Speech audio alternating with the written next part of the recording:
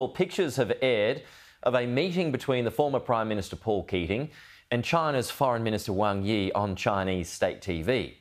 According to the Chinese broadcaster CCTV, Mr Keating said China does not pose a threat to other countries and was contributing to regional peace and stability. More than a few people would argue with that. Well, Kenny Heatley is live for us in Sydney this morning. So what else did the two discuss, Kenny? Pete, the meeting took place at the Chinese consulate here in Sydney, lasted about 65 minutes, and pictures that have aired on Chinese state media show Wang Yi placing his arm around the former Prime Minister, with Wang Yi telling Paul Keating that he was very pleased to be meeting with him. He actually called Paul Keating a world-renowned statesman. They sat in large armchairs in a decorated room. Mr Keating said after the meeting that he was very pleased.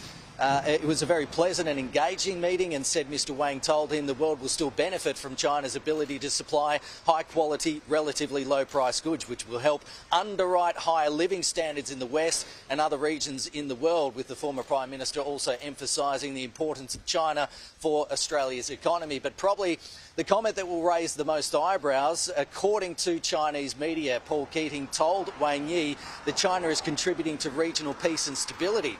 Now, that's after Foreign Minister Penny Wong held frank discussions with her Chinese counterpart the day before, where she raised China's aggressions in the South China Sea. Here's a little bit more of Wang Yi speaking in that meeting with Paul Keating yesterday.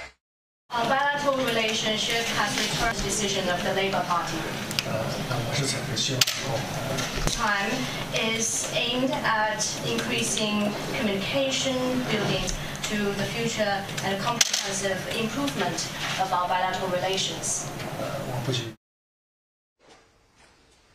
Now, the meeting between China's Foreign Minister and Paul Keating has caused several days of controversy. It forced Penny Wong to issue a statement saying that Paul Keating does not speak for the government nor Australia. The opposition has labelled the meeting as a calculated humiliation of the government. Now, Wang Yi also met New South Wales Premier Chris Minns here at New South Wales Parliament yesterday. His motorcade was met with protesters as he arrived here. New South Wales Premier Chris Minns told Mr Wang New South Wales is committed to fostering a productive and stable relationship with China. Wang Yi was due to fly out of the country last night, Pete. Wonder if they spoke about the Uyghurs yesterday. I think not. Kenny, thank you.